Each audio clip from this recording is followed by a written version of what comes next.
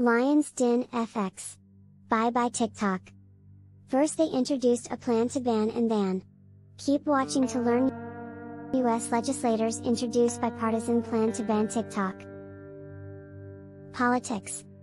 The office of Republican Senator Marco Rubio unveiled on Tuesday a bipartisan bill to ban Chinese social media platform TikTok in the United States.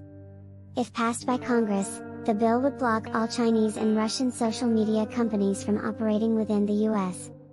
The initiative comes amid increasing concerns that foreign social apps could be used to spy on Americans or apply censorship. Congressman Mike Gallagher from the Republican Party and Democrat Raja Krishnamurthy presented the corresponding legislation in the House of Representatives. TikTok is owned by China's tech giant ByteDance Limited. US Senate approves ban on TikTok on government devices. Politics. The United States Senate voted unanimously to ban the social media platform TikTok from devices issued by the government.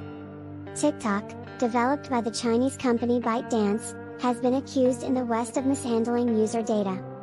TikTok is a Trojan horse for the Chinese Communist Party. It's a major security risk to the United States, and until it is forced to sever ties with China completely, it has no place on government devices, bill sponsor Senator Josh Hawley said. The bill will now also have to be approved by the House of Representatives and President Joe Biden.